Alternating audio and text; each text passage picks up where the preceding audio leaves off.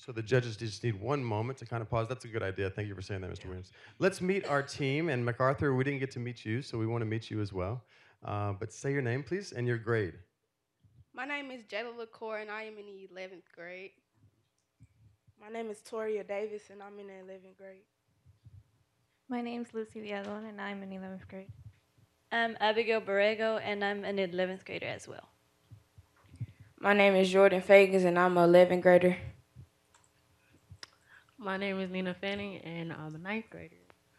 My name is Tiana Ifan, and I'm an 11th grader. All 11th graders and a ninth grader. So speak loudly when you're in the microphone. MacArthur, let's meet you all real quick, and then we're going to get back to the next presentation. Do we need to introduce you too, sir?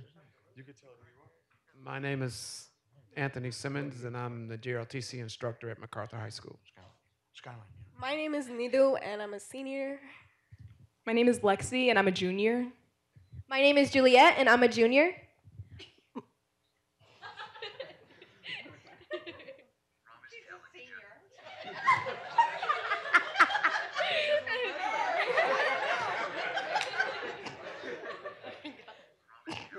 My name is Nancy, and I'm a senior. I'm Alan Gonzalez, and I'm a senior. My name is Ada, and I'm a senior. My name is Angelica, I'm a senior. My name is Josh, and I'm a senior. Thanks so much, Josh. And proctors, you can introduce yourselves as well. How are we doing, judges? We about ready? Yep. Okay, so moving into our second presentation, once again, let's welcome Skyline High School.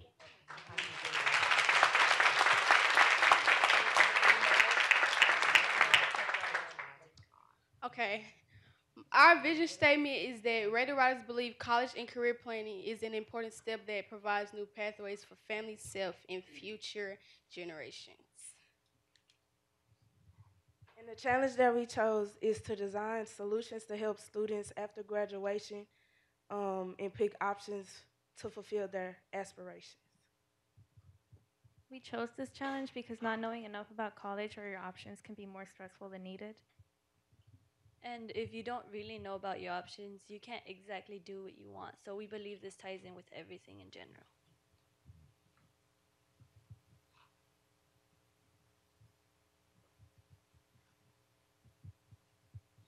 The student choices were scholarships, college and career choices, internships, community and business partners. The community engagement, we went to libraries and interviewed some of the people at the libraries. We made a blog to where we could post like the different opportunities, and we have communication with our campuses, like our principals and assistant principals. So the name that we chose was Raider Riders. And the reason why we chose that name was because as you make plans for your life, you are making your own story come to light. Therefore, because we're making your story that come true, we're writing your future. To sustain ourselves in the future, we have come up with a blog that will have updates about the different opportunities, such as the internships, and we will post things about the community to raise awareness about the activities and stuff that we're doing. And we also have we will continue to conduct surveys throughout the school to raise awareness and see what students need, so we can change as the student demographic changes throughout the years for our school. And we plan to pass down our group, the Raider Writers, to pick students who have stood out among each grade or who are interested in spreading awareness as well through the different clubs and stuff at our school.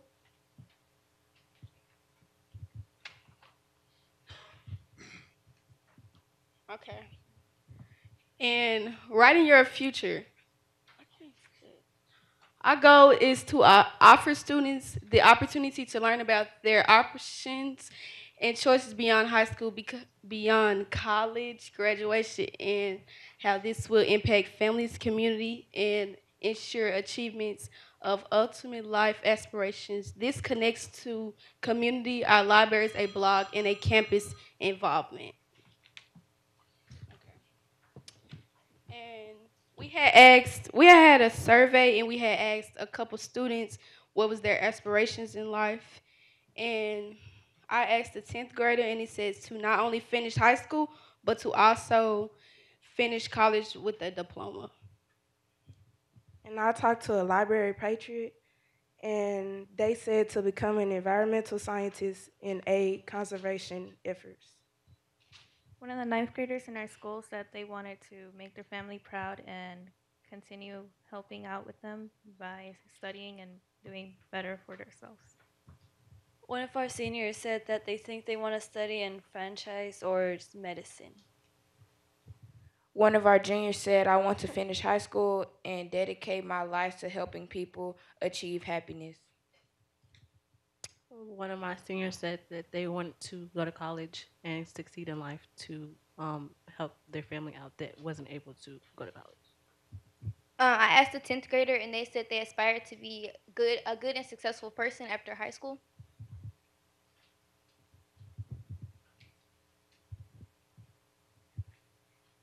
Okay. And we are the Raider Riders. Turn around. Turn around. Turn around. Oh my gosh.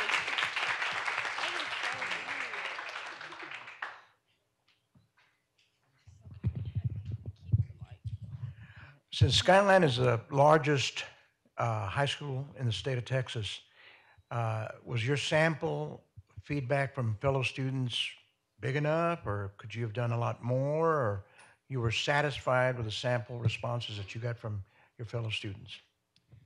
I felt like it impacted a lot of 10th graders and juniors, but I would like it to impact a lot of seniors, but seniors was really busy, but what they was doing because it's the end of the year. Regarding internships, have you begun the process of identifying and acquiring internships? And if you have, what kinds of internships have you acquired for your students? Okay, so for the internships, recently our school's preparing students through this organization at our school called Education is Freedom. So we're partnering with them to raise awareness to 10th graders and juniors to let them know that they can apply for this opportunity to intern with different companies. And so through this, I've gotten maybe 10 or so students that are 10th or 11th graders. And next week is the job fair where they will interview to intern at different companies. And also through our different programs, I'm part of a program at my school, the World Languages Department. So through that, we also get internships with different companies that are interested in global activities. And so through the different departments at our school, there are offered internships through different departments. Thank you. How do you guys see the blog growing next year? Would you want it to serve more schools or just more people within your school?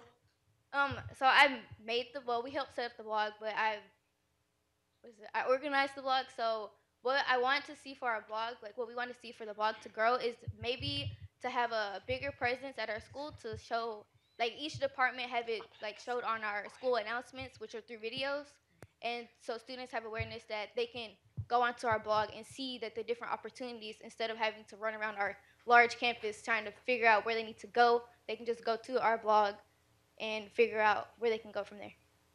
Okay. Love your coordinated shirts. You did a great job with that design. My question is, how many students do you think total were impacted by the project? Well, we had 121 students do our survey, and we had about 20 library patrons. So, but we plan to go back to the libraries and get more questions and surveys so we can complete our blog. Great job, everybody. You mentioned that you hope to see this continue and that there would be others in the future that would do the work that you've done this year. How do you plan to select those people to carry on for you? So because we have the different career development programs at our school, we plan to ask the teachers or the heads of those programs who they think would be fit for this program, and then we will go recruit those students, and they can also recruit other students that they know have the same mentality towards getting others prepared for after college, and even planning with our class presidents for each grade and like the student council and stuff as well to see who all like we should be targeting to see who wants to be in our group for the next year. Great job, y'all. One last question. In terms, I think you all were 11th graders or younger. In terms of kind of thinking through how you get some additional perspectives or points of view, have you guys thought about or addressed that in any way in terms of folks who might have gone through the process of picking a college already or anything else? So. We not only interviewed kids at our school, but we interviewed adults and parents who have tried to go to college or who wanted to go to college but couldn't because of an incident happened in their family or whatever. But we asked them opinions, and they were basically saying, follow your heart, don't give up, do what you think is best for you and not what's best for somebody else, and to just follow your dreams. Aside that, from the students that I asked, they said that the biggest issue right now is not knowing how to get scholarships, and I'm hoping that in this project that we're doing, we can put that on our blog, more scholarships and offers, because that's the biggest issue for people since financial aids and stuff. I talked to a few students as well, and some of our administrators. The administrators, they tried to help us find different types of colleges that would suit what we want to do, what we want to study. But the few students that I did interview, they didn't even know what college is that would offer what they wanted. Let's hear it for Skyline High School, everybody.